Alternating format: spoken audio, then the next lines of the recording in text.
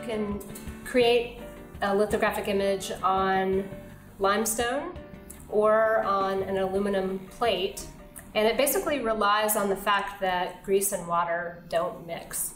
So the image was created with a greasy material like crayon, a really big crayon, or touche. And once you apply this greasy material, the fatty acids from the grease start to release into the stone. And then you do what's called etching, or really processing the stone with nitric acid and gum arabic.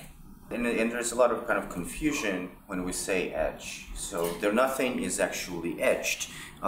When we say etched in relationship to a metal plate, the layer of metal is actually removed. In this particular case, nothing is actually removed. It is creation of areas in a stone that is sensitized differently. You have hydrophilic areas and hydrophobic areas. So areas that are hydrophobic, meaning that they repel water, those are the areas that attract the drawn material and in turn attract ink.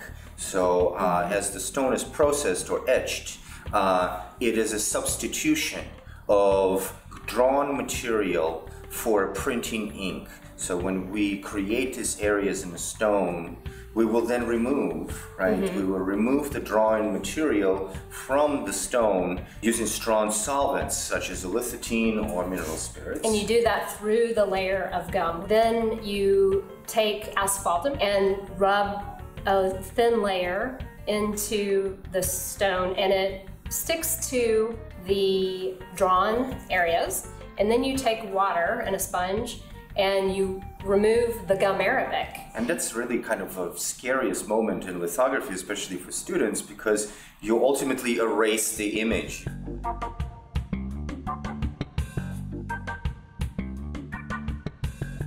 And the stone is kept wet, only the areas that are open will take water. The other ones will repel water, which will allow us to roll a really thin layer of ink using these handmade leather rollers traditionally over the top of the wet stone, and we do it several times, building up the layer of ink, at which point the stone is placed on a lithographic press and the piece of paper is applied to the top of the stone. The stone is run through the press under a considerable pressure. With a scraper bar as opposed to a roller of an intaglio press. Yes, so they're different in a way that they apply actually a lot less pressure, but in a more direct way. So there is no roller that goes over the top of the stone. It's an actual static bar that pushes down and is kind of squeegeed.